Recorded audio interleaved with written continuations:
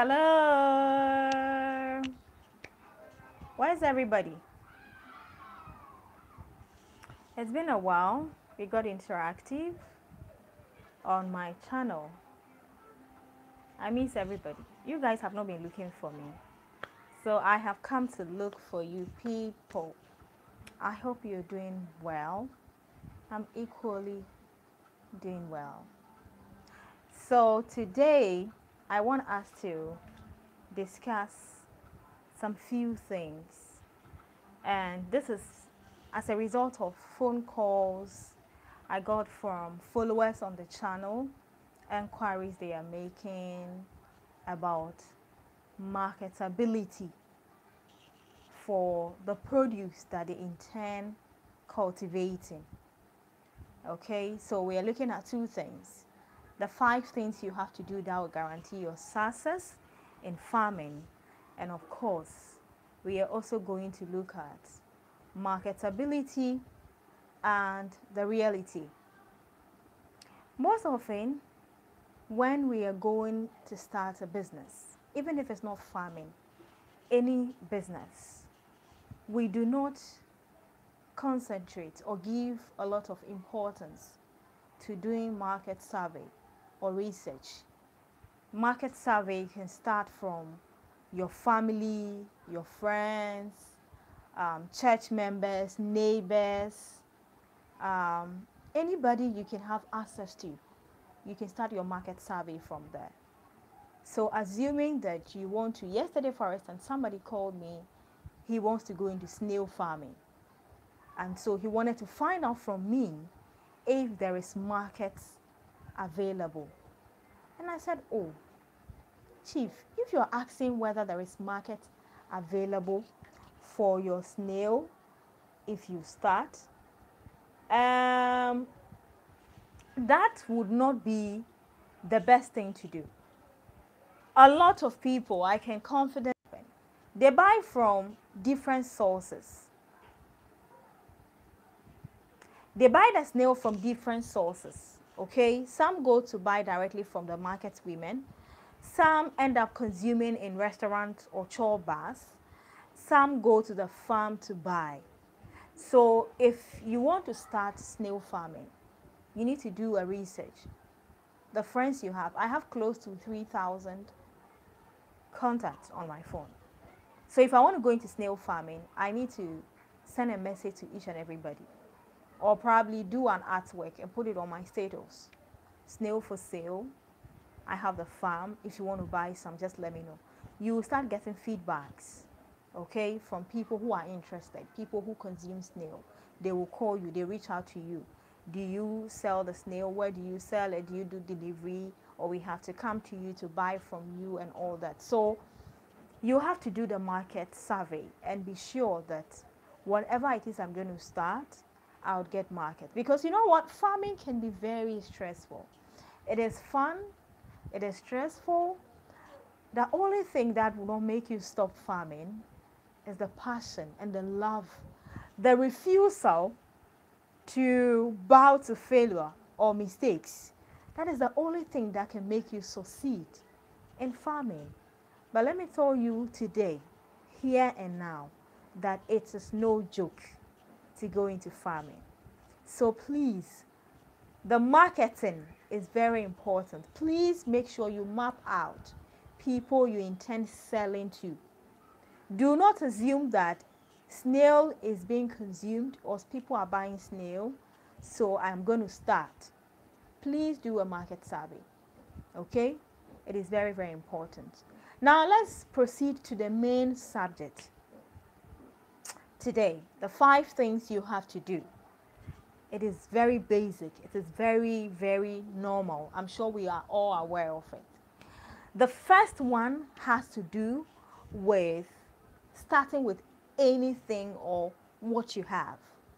So I get phone calls again from people who watch my program on YouTube, and they are like, and you know, I want to start a coconut farm. I want to start oil palm farm, and I want to do it on a commercial.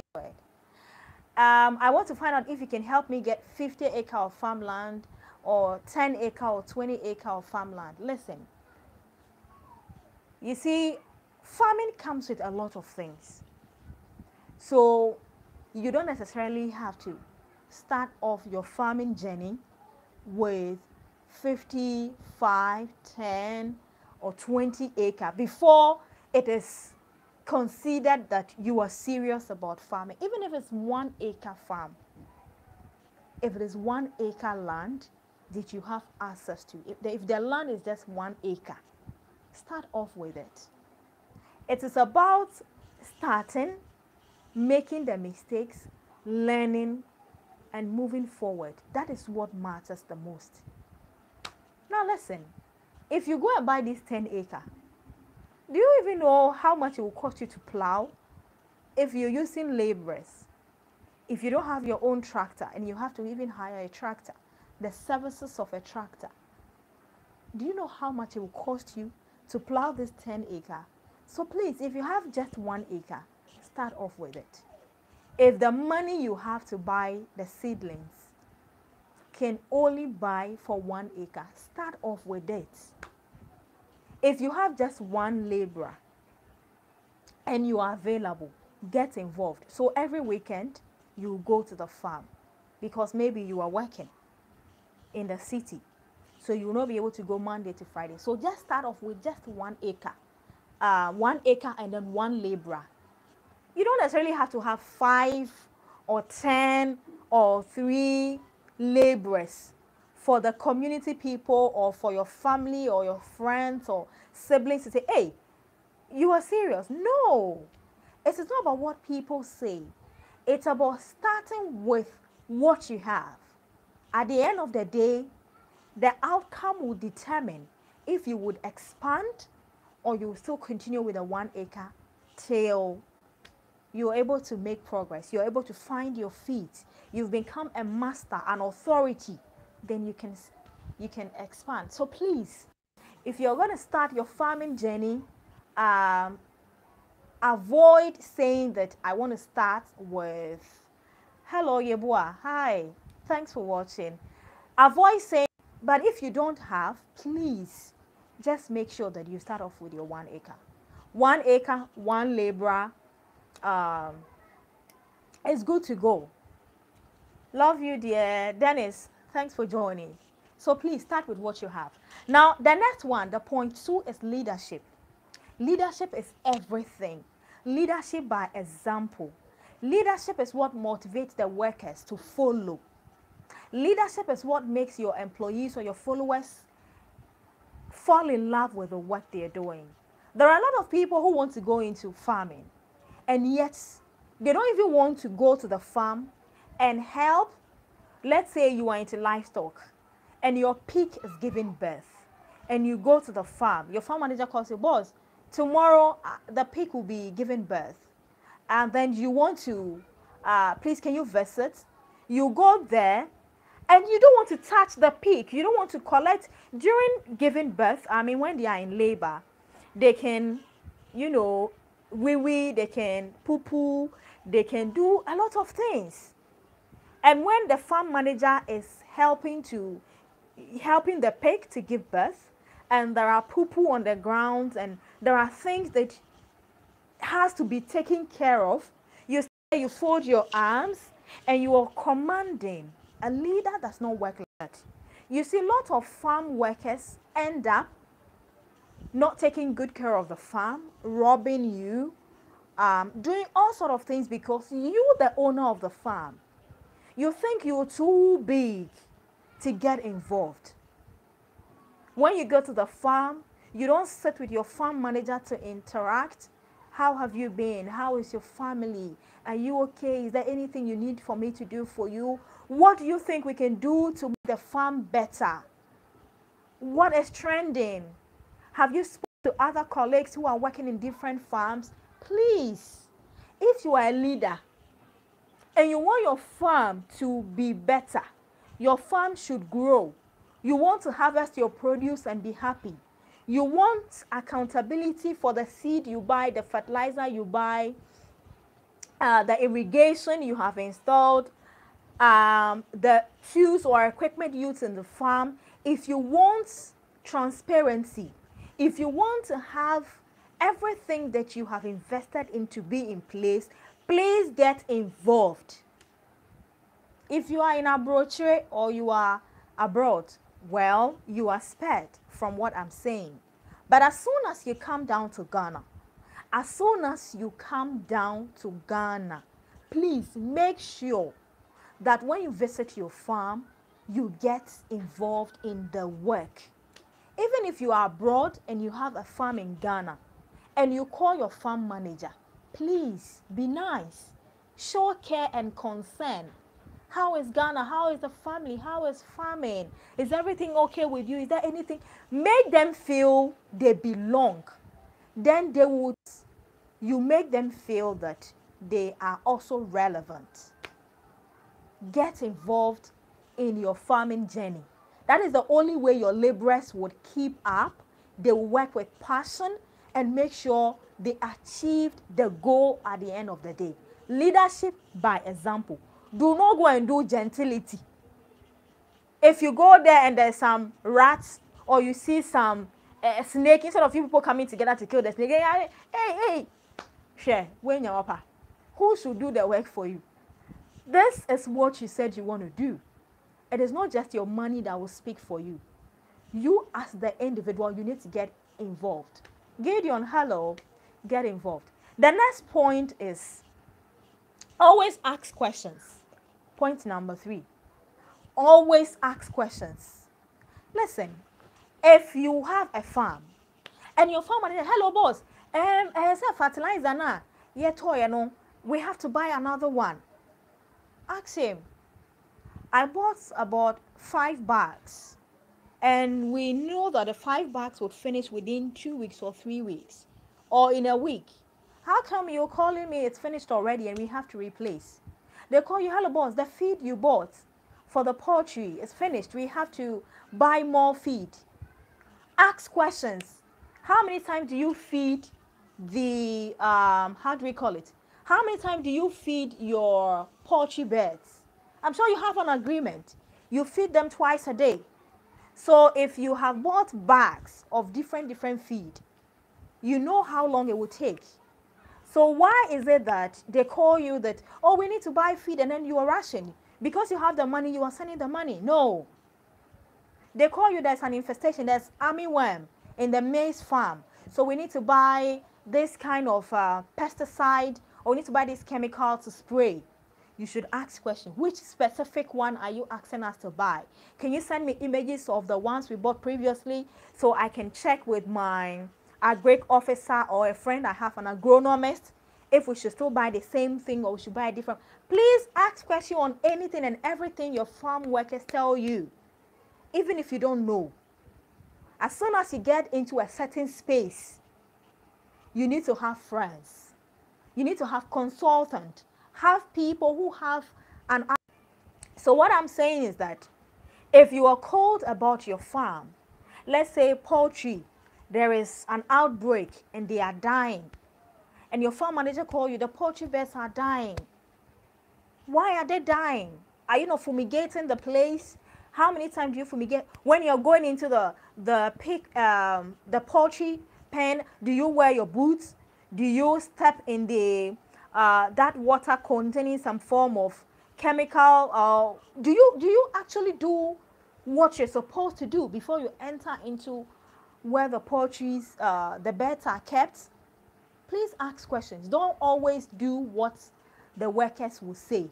We need this, then you're sending money. We need that, then you're doing it. We need this, we are doing it. Please, you need to ask questions. Okay? Recently, I got a worker for a certain farmer, and they got a place for the lady to go and stay, the worker to go and stay. The lady says the place is not good.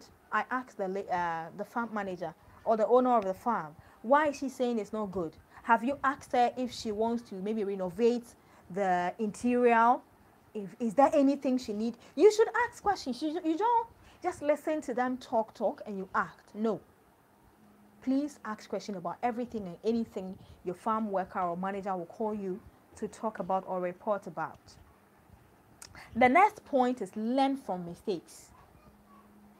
Please allow yourself to do all the mistakes that you're going to do. A friend of mine called recently. He's in the US. I'm going to use your story as an example. He's in the US and he hired the services of borehole to be drilled so he can be able to farm all year through and be able to irrigate the farm. Apparently, the company didn't do a good job, if I should say, because if they did, they would have realized the amount of salt in the water. At the end of the day, he's going to pay double, and that is why I actually had to go out there and ask all the questions. So please, if this is your first time watching me, subscribe to my channel, The Ghanaian Farmer. Please subscribe to the channel. Watch each and every episode. There are a lot for you to learn from. Watching these videos will give you an in-depth knowledge on what to decide on, whether you want to do agribusiness, buying and selling, or you want to... We have a lot. Mango, pawpaw. Choose what you want to do. Watching these videos one after the other will help you to settle on one. The livestock, we have pig, we have poultry, we have rabbits, we have goat, cow, everything you can think about. Guinea fowl, turkey, it is all there. Watch the videos, share with a friend. But what I'm saying is that you're going to make mistakes. Please have that in mind. You make a lot of mistakes, a lot of mistakes. You might buy the wrong fertilizer. You might hire the services of the wrong laborer who would come and mess up things for you. You might invest into things that are not necessarily, and then you later discover, oh, I shouldn't have invested into this. You might try to build a big farmhouse. No.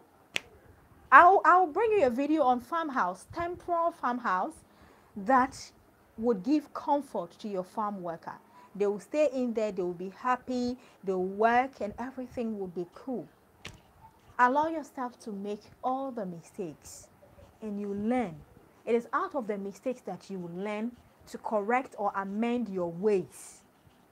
Let me give you this example. A farmer who wanted to go and do cabbage, okay? One of the things you should take into consideration, please, is that maybe you have bought a farmland that somebody has used for a very long time, and their time is over, so they left it and then you went to buy it, okay? And you want to start your farming. Please do soil testing. Please. Soil testing would let you know if you cultivate this crop, it will do well or not. Don't just start farming without doing soil testing.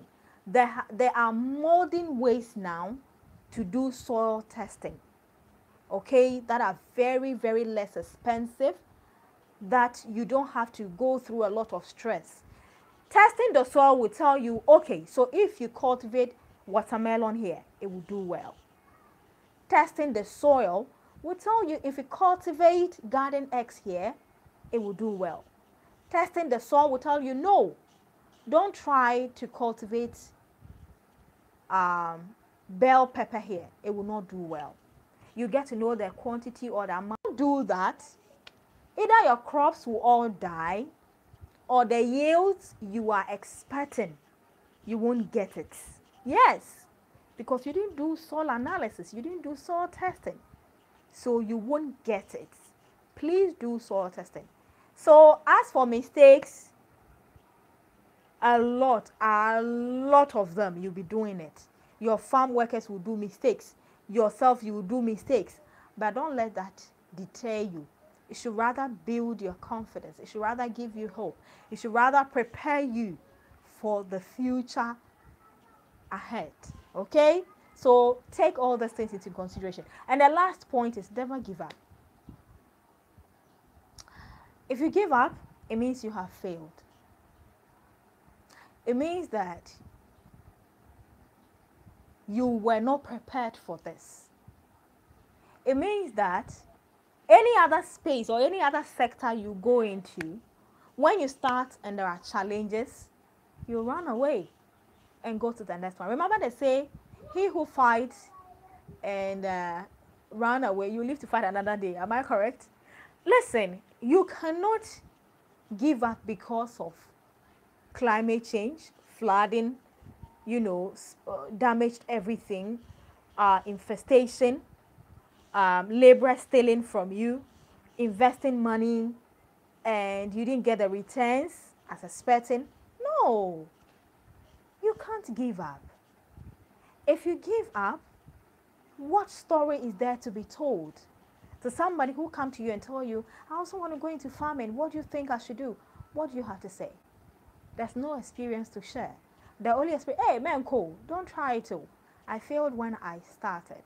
Is that what you want to say? No. Don't give up on anything. Keep trying, keep learning. Take it one at a time. Okay? Listen, the Ghanaian farmer, I have to drive to far away, different regions, paying people to shoot for me. After they shoot, I bring it to an editor to edit for me before I put it on television and then later put it on YouTube. And so when you're watching my video and you're skipping the ads, it means that you don't want me to get even one. Let the ads play and then you continue watching. That is the only way you can support the work I'm doing. I have invested so much into recording, editing, putting it on TV, and at the end of the day, finding itself on YouTube.